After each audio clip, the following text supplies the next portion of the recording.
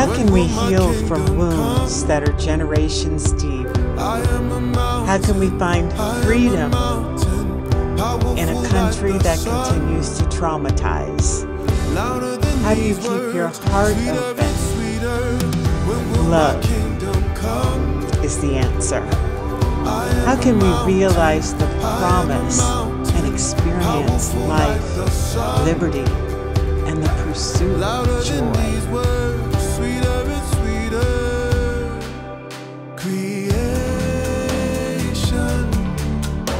I'm sending you all my love, salvation.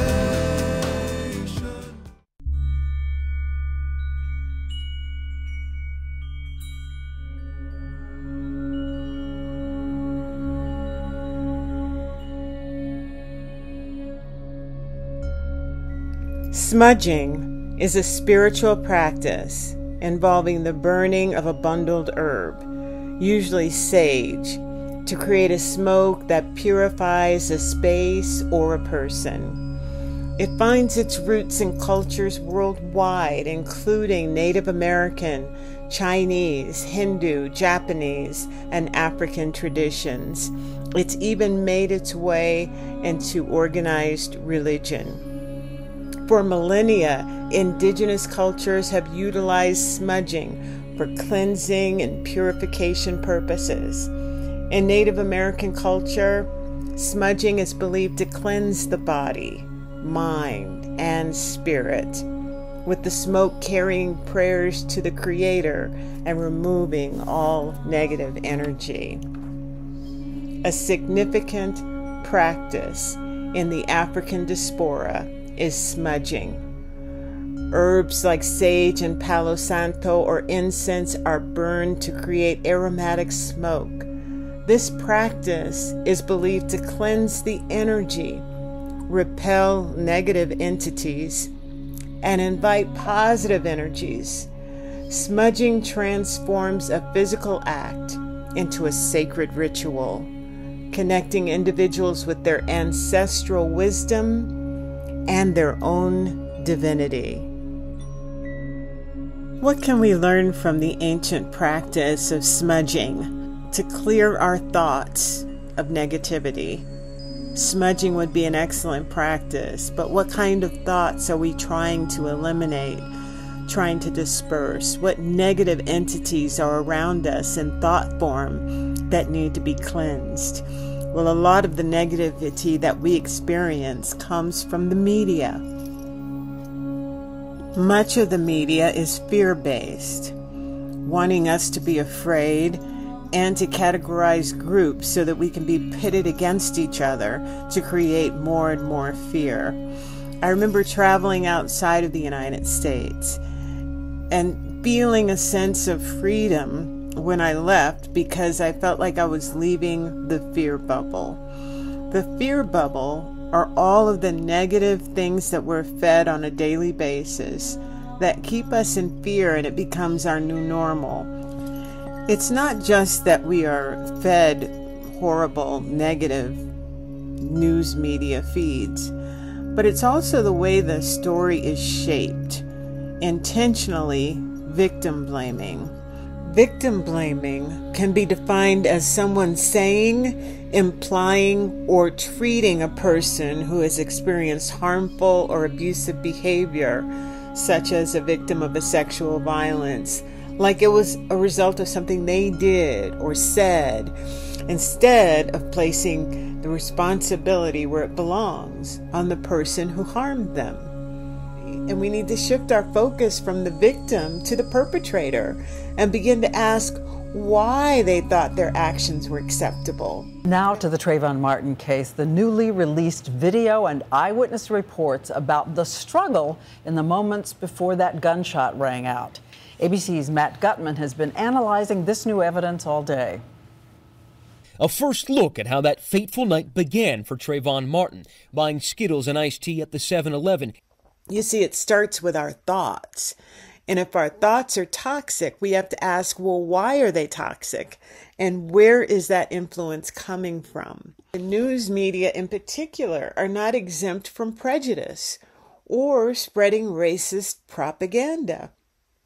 It further skews our senses of what social groups are worthy of positive attention and which ones are demonized and villainized in our culture. Are you following him? Yeah. Okay, we don't need you to do that.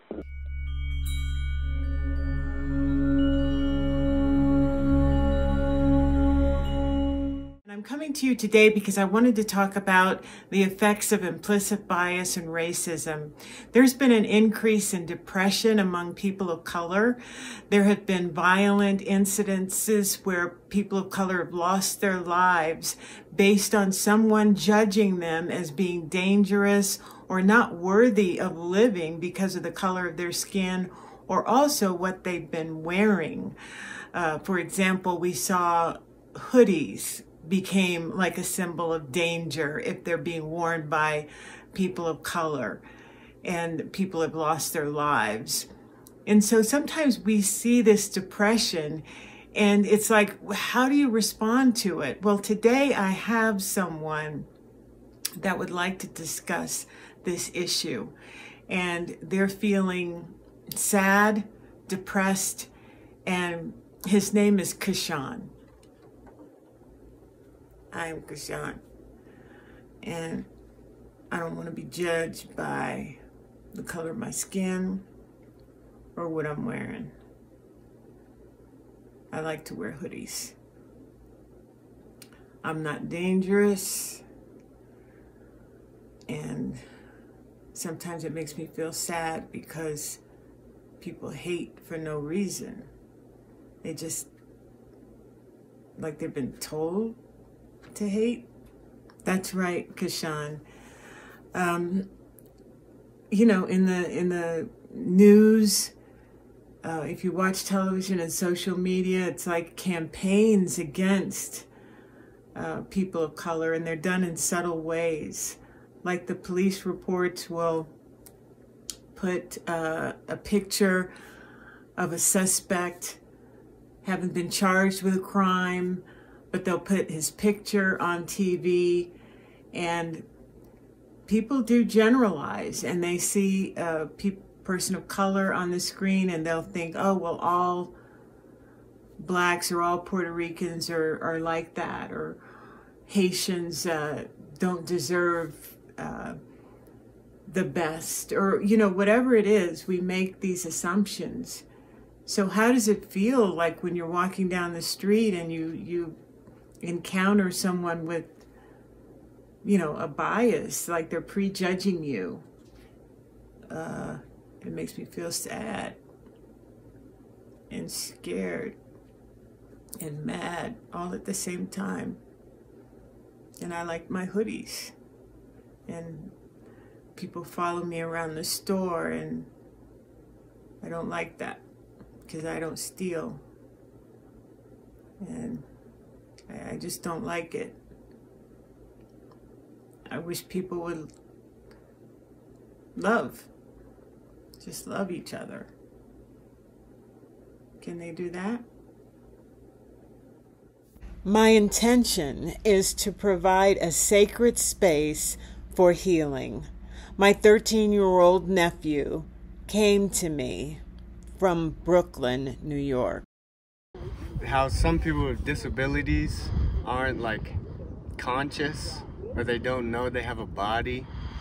Sometimes I think I'm one of them, and like I'm not really me, and I'm one of them, but I just think that this is what's going on. And you know how sometimes like people look at you funny or whatever, it's because they know that you're like whatever, not conscious, or, you know, have a disability, and it's because they're aware, but you're not. That's why they're like, you know. And it's like you're living in a dream. Mm-hmm. Like none of this is real. Yeah, and you don't even, some people don't even know that it's not real. They think it's real. Mm-hmm. But you have a feeling it's a dream. Yeah. It's only a dream, like the Matrix. It's all a dream. But make it the best dream. Yeah.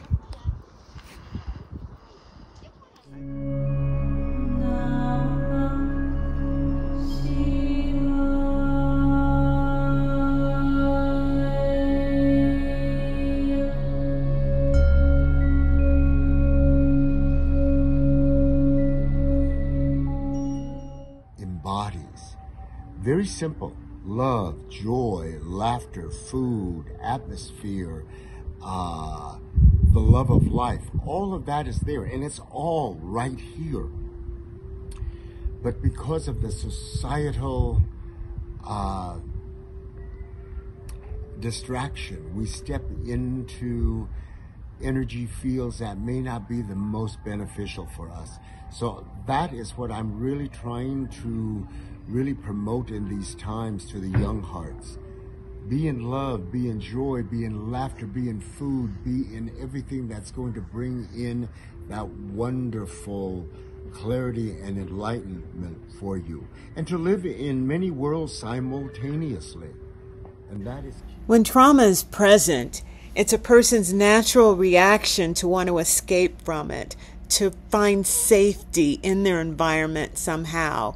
If they can't escape physically, then mentally and spiritually there is a detachment from the body. In Kuala, a part of the Yavapai and Havasupai tribe, shares his medicine with my nephew as he uses smudging sacred sage to cleanse any negative thoughts and concepts about himself. Terming and ceremony that they say you are felt. No words are necessary. The energy of frequency is exchanged. So the term in the tribe is walk amongst them. No purpose, just walk amongst them. That energy that is innocent, you're going to feel that. They're going to feel that within you. And it's not that we have to go into huge discussion. It's just that we have an exchange that is ancestral. Ceremonial terming for just feeling the feelings that are within.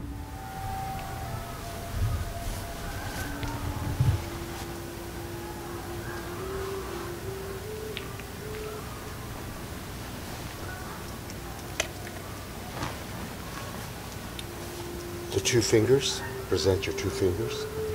This is symbolic of duality within you. Earth, sky, flesh, spirit. The essence of the you that is dual, bring that into the embrace of divine source and hug. The harder you hold this connection, the symbology is that you're asking divine source to see you, watch you, protect you, take care of you. Close your eyes for just a moment. Divine source, see us, hear us, bless us, heal us, and allow for us to awaken in the best way possible. Open your hands and just repeat after me. After each word, create a clockwise circle. Body. Body. Earth. Earth. Sky. Sky. Send that to the cosmos. Body. Body. Earth. Earth. Sky. Sky. Rub your hands together and breathe in body. Body. Breathe in earth. Breathe in sky. Onto the left side again. Sanctify. Sanctify. Purify. Purify. Below, amplify. Amplify. Magnify. Magnify. Both hands, masterfy. Masterfy. Let me present a drum.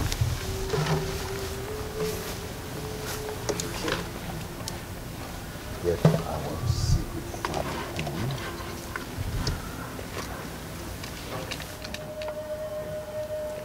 We're asking for permission now. Le khe dalasos baj bagyova zotso no namito gutki. Clockwise turn all the way down. Clockwise the other way. This is just a gesture of asking for permission. Watch me, see me, take care of me, protect me, do all things for me so that I don't step into a shadowed pathway. Okay, you can get into the shade. Our intention here is of respect.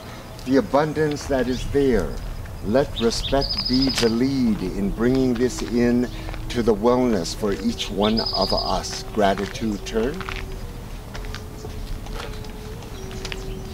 Beneath our grandmother Juniper, our intention here is in healing.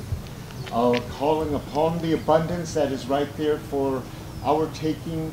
Let healing be a very strong part of the use of this abundance. The intention here is in embracing diversity. Diversity that is there in all forms. Abundance that is there, let it be in as many diverse ways as possible, and bringing in the wellness, the healing, the protection, and the abundance for all that are to carry it.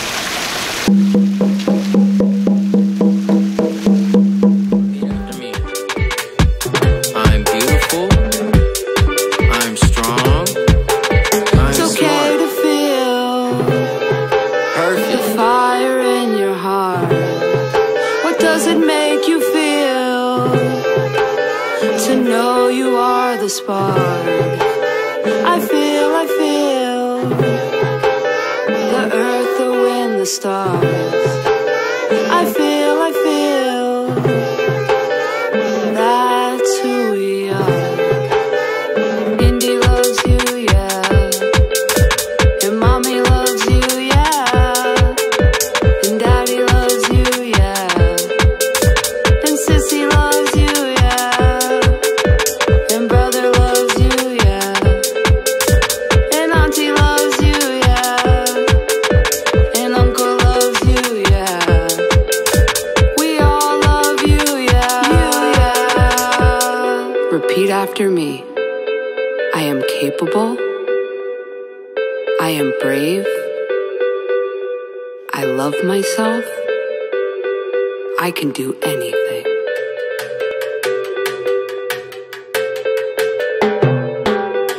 pop, pop. That's a little.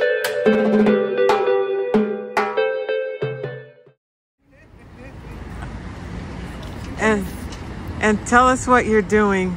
So what I'm doing, this is a spiritual cleansing, okay? So I am clearing out all the energies, the low vibrational energies in Harlem, putting a blessing on the community. So I do this every day. I come out, and this is also called aura cleanse. When you go around someone's body, it's an aura cleanse to cleanse their aura of any energy that's on them.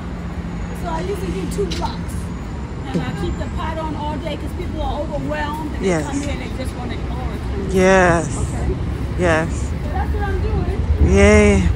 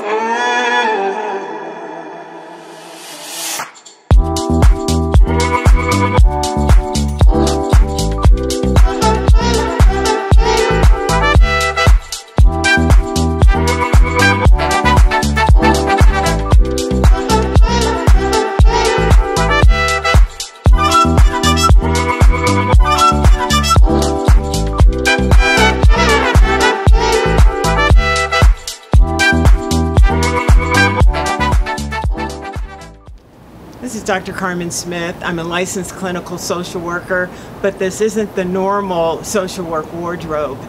I'm here in this sacred place. Healing energy is all around us. And we need healing energy because of the negative, toxic influence that we have, or distractions that are on our television, in our families, and in our environment. We're all exposed to it, whether it's racism or blacks against whites or Democrats against Republicans. It's all of this conflict, and it affects everybody. So everyone needs healing, including my nephew, kids. It affects their self-esteem. It affects how they see themselves and also how the collective sees them.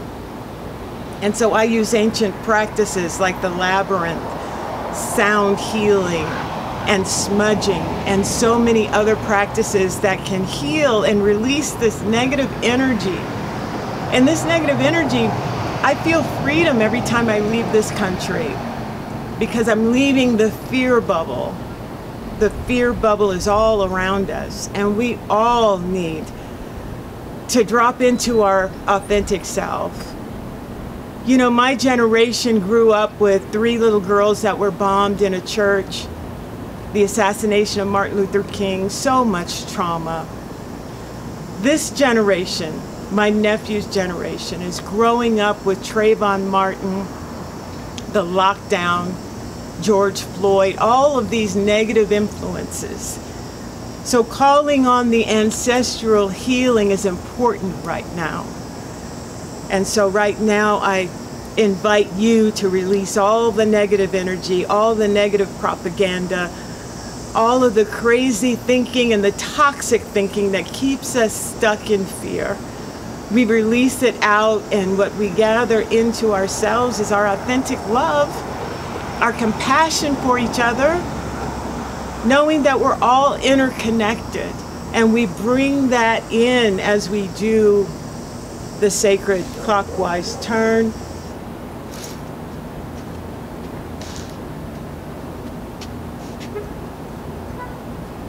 Releasing all of that negative, toxic thinking that keeps us separated. And we return to the love that we are. Love you. I feel like I love me, I feel like I love me, I feel like I love me, I feel like I love me. I feel the earth, the wind, the stars. I feel that's who we are. I feel the earth, the wind, the stars. I feel that's who we are. We teach the kids that when you rise up, it's a better day. To be a better person and do better things in a better way. Life is easy like ABCs, all 1s and 3s. On the count of 3, you can count on me, you can count on me. When you open your eyes, I'ma give love to you. And whenever you ask, I will give hugs to you. Repeat after me. I'm beautiful, I'm strong, I'm It's okay smart. to feel the fire in your heart. What does it make you feel to know you are the spark?